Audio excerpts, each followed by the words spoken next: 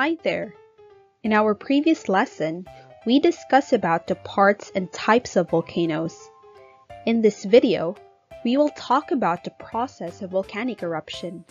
If you still haven't watched the previous lesson, you can pause this video and watch that one first to better understand our lesson today. So let's get started. Magma is a semi-liquid rock, crystallized minerals, dissolved gases, and extremely hot liquid formed and found beneath the surface of the Earth. Much of the Earth's mantle is made largely of magma. This magma can push through holes or cracks in the crust, causing volcanic eruptions. When magma is ejected out of the volcano, it is called lava. When it cools and solidifies, it is known as igneous rocks. The temperature of magma ranges from 700 to 1,300 degrees Celsius. So what determines the nature of volcanic eruption? The primary factors affecting volcanic eruption are the magma's temperature, its chemical composition, and the amount of dissolved gases it contains. These factors can affect the magma's viscosity in different ways. Viscosity is the property of the material's resistance to flow. It is also described as the liquid's thickness and stickiness. The more viscous and thicker the material is, the greater is its resistance to flow. Let us discuss how each factor affects the viscosity of magma. First, let's look at how the temperature of magma affects its viscosity. The viscosity of magma decreases with temperature. The higher the temperature of magma is, the lower is its viscosity. As lava flows, it cools and begins to harden. Its ability to flow decreases and eventually it stops. Next, let's look at how the composition of magma affects its viscosity. Magmas with high silica content are more viscous than those with low silica content. The magma that contains less silica is relatively fluid and travels far before solidifying. Lastly, the amount of gases contained in the magma affects its viscosity. Gas, mainly water vapor, dissolved in magma tends to increase its ability to flow. Therefore, in near-surface environments, the loss of gases make magma more viscous, forming a dome or a columnar. Magma inside a volcano has a high temperature. As the magma is continuously heated, it goes up. As it rises, gas bubbles are developed. The gas bubbles are trapped and they expand, causing the molten material to swell and resulting in a gradual increase in pressure within the volcano. When the pressure exceeds the strength of the overlying rock, fracturing occurs.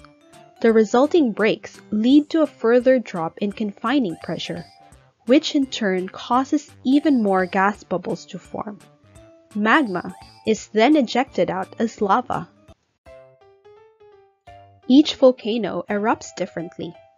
Multiple types of eruptions can occur at each volcano. The eruption type can vary minute to minute.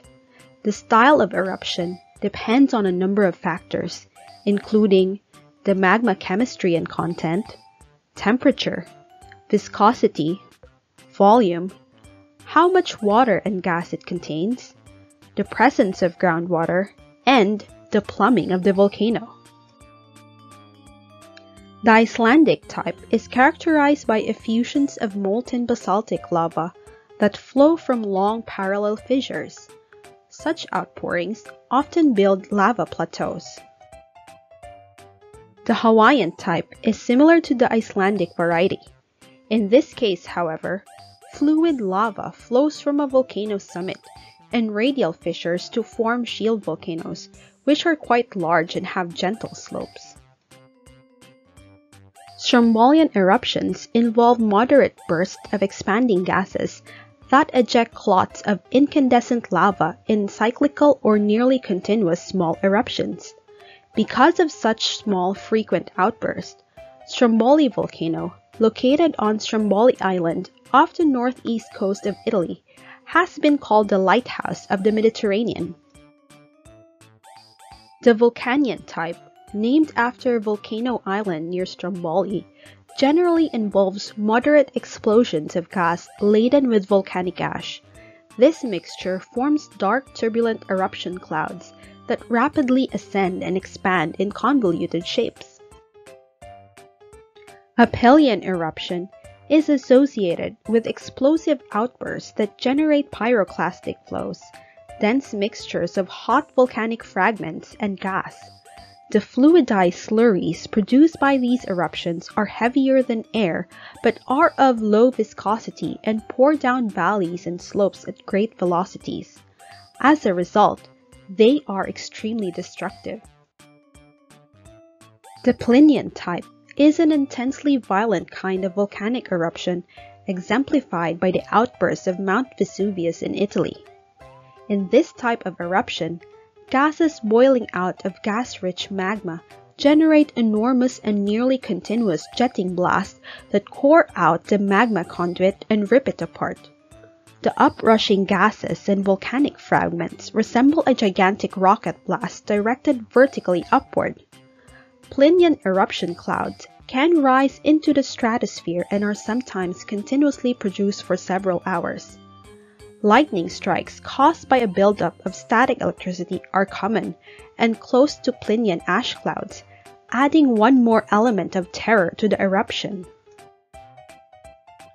Volcanoes emit different substances. Here's a rundown of all of these. Volcanic bombs are molten rocks that are thrown out from a volcano and are at least 66 millimeters in size. An eruption cloud are ash falls that are like powdery snow, but it's snow that won't melt. These blankets of ash suffocate plants and animals. The eruption cloud can extend up to 12 miles above a volcano. Then, it can reach thousands of kilometers in distance, raining ash over regions. If magma is thick and sticky, gases cannot escape easily. Pressure builds up until the gases escape violently and explode. This type of magma blasts up into the air and breaks apart into pieces called tephra.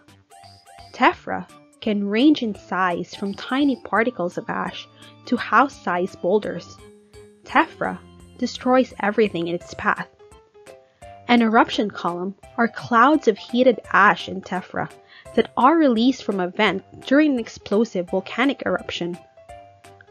A pyroclastic flow contains fast-moving volcanic matter and hot gas. It moves away from a volcano and incorporates tephra. When hot volcanic material mixes with water from streams or snow and ice, lahar mudflows form. Magma that erupts is called lava. Lava flows are molten rock that ooze to the Earth's surface after a volcanic eruption. So how do volcanic eruptions affect society? A volcanic eruption is often associated with both positive and negative effects. Our planet, the Earth, is active, and as such, it undergoes a process of constant renewal by way of volcanic eruptions. Volcanic eruptions help bring out various minerals and chemicals to the surface. This process helps to increase the fertility of the soil, which is why volcanic soil is of much value. Volcanoes can provide you with a ready source of power, since the same can be tapped by geothermal power stations and help to power up the various cities located close by. Volcanoes have been spewing moisture-laden gases directly into the atmosphere for almost 4 billion years and more. Volcanic ash is valued as a premium building and construction material.